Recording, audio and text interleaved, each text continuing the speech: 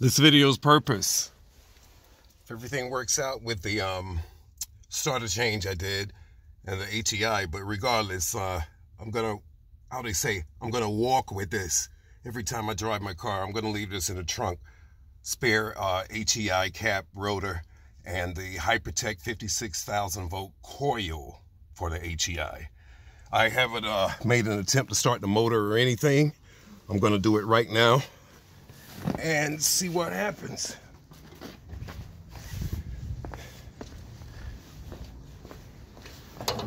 The battery's charged to 13.5 volts with the optimal battery charger. I just put this battery in maybe 6 minutes ago. Put everything back, tighten everything up, this, that, the other, so I'm gonna start the motor.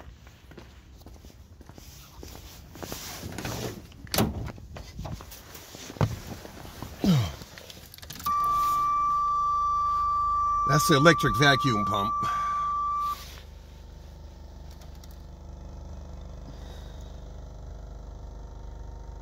I don't even use this radio, honest to God.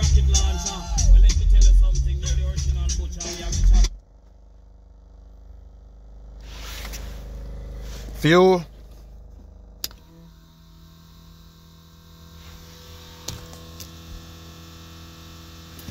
I'm gonna give it three pats of the accelerator. I'm gonna start the motor. My lips are frozen.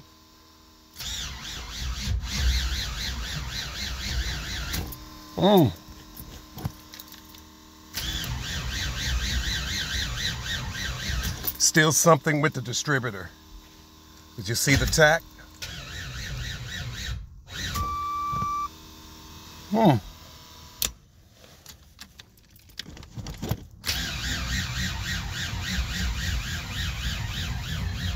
Yeah, the starter's good.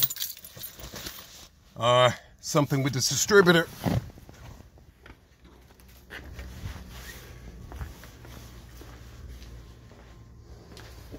Not sure as to what it is, but when I see the tack doing that, I know it's a distributor, because that's what happened the last time. All my contacts are correct and good. I'm going to give it another attempt and resume with my day. I have moves to make. Dun, dun, dun, dun, dun, dun, dun.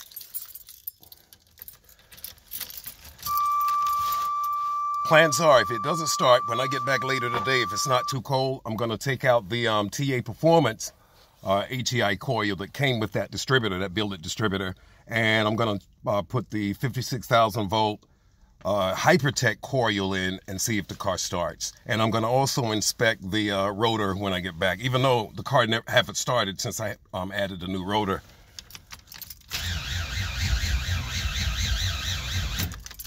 Oh, okay. That's it for now, because I got to resume my day. Peace and love. I'll get back to this when I come back.